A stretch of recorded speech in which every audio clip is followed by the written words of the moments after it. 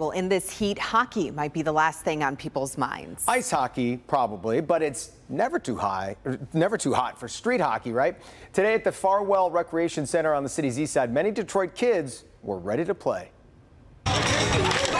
Introducing kids to something different. Right here. Adding something they can play for years. The title Youth Hockey Ambassador fits Jason McCrimmon perfectly.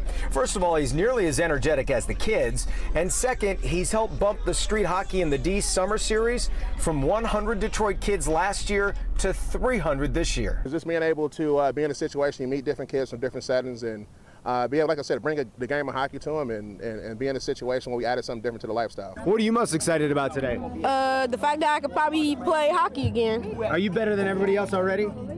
Maybe on my team. Each week at different places around the city, kids get to work on the drills and then go play a game. Do you like to shoot, pass, or stick handle? Probably shoot. You like to shoot and score goals? Yeah. Oh, nice shot. Almost there. How many goals have you scored in your career? About 100 probably. 100 goals. You're an all-star from way back, right? Yeah. While the guy behind this event, Jason McCrimmon, has his own pro hockey experience, these kids now get to get private lessons from Red Wings' Jordan Osterley and Michael Rasmussen. Yeah, it's obviously special coming out anytime you can get out in the community, especially back home in Detroit. It means a lot to me and my family, so anytime I get a chance to come out and do this type of stuff, I like to come do it.